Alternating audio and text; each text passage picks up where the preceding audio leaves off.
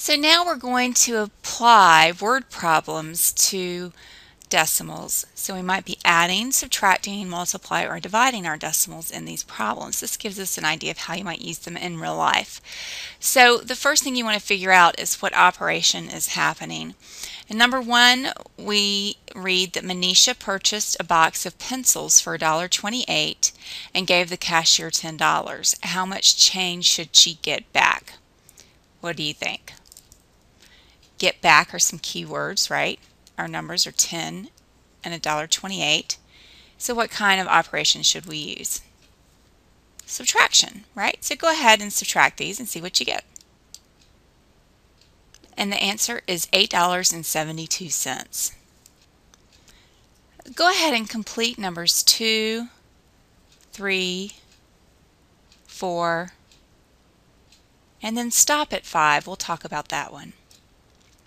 For number 5, we read that Emilio's batting average, his first year playing baseball, was 89 thousandths. His second year, he improved to an average of 29 hundredths.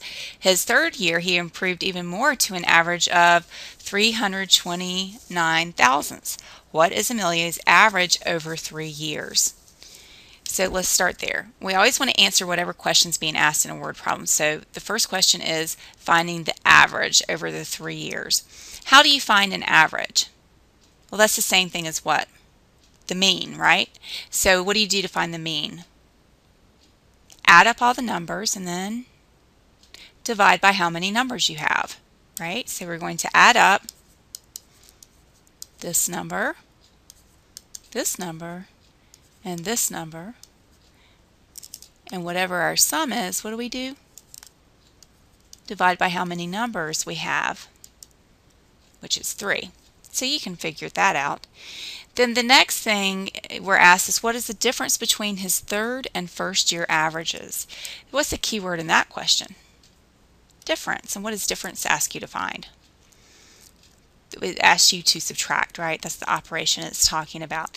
So go ahead and try these two problems and check back and you'll see the answer to make sure you did these correctly. So the average, you end up with a sum of 0.708 and then you divide that by 3 and get 0.236. The difference, you have to take the best number, which is his last year, and then subtract the very first year to see his improvement from the beginning to the end, and you get 24 hundredths. Try number 6 and check back to see how you did. And number 6, we're asked to find how much money Shanelle has left after purchasing some pencils. So what do you do when you are being asked how much money someone has left? That's subtraction, right?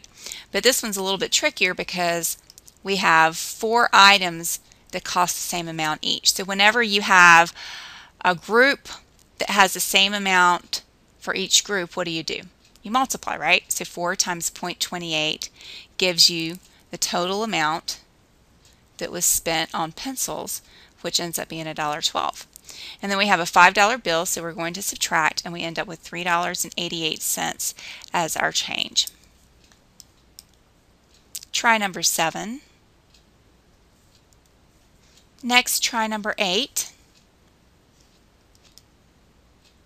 Let's do number 9 together. So this reads that a train took 1.2 hours to go 73.8 miles from Cary to Fayetteville, and we're asking to find the rate of the train. So what you want to do is work with what's called unit rate, and this is where we're going to be finding miles per hour. In order to find miles per hour, let's set up 73.8 miles over 1.2 hours as a ratio or fraction, because what we want to figure out is how many miles in 1 hour. That would be the rate. So what would you do to figure out how many miles in 1 hour? Well, if I wanted to change 1.2 hours to 1 hour, what would I do to 1.2 to get 1? I would divide by 1.2, right? And since this is a fraction, if you divide the denominator by 1.2, what do you have to do to the numerator? The same. We have to divide both by 1.2. When you divide by 1.2 in the numerator and denominator, you get 61.5 miles in the numerator and 1 hour in the denominator. So this is 61.5 miles per hour. In the next problem, I am told that I have a pile of DVDs. Each DVD has a height of 0.3 centimeters, and I'm told that the pile is 7.5 centimeters tall, and I'm asked how many DVDs are in the pile. Do you have any idea what operation to use here? Well, I know the total height of my pile of DVDs. I know the height of each DVD, and I'm trying to figure out how many DVDs there are. So here we have a total, we have the height of each individual thing in that total, and we want to know how many individual things there are. So what do you think? Which operation? This is division. So go ahead and give this one a shot and check back to see how you did. So in number 10, you end up with this tall pile of DVDs that's 7.5 centimeters tall. And so that was the total pile.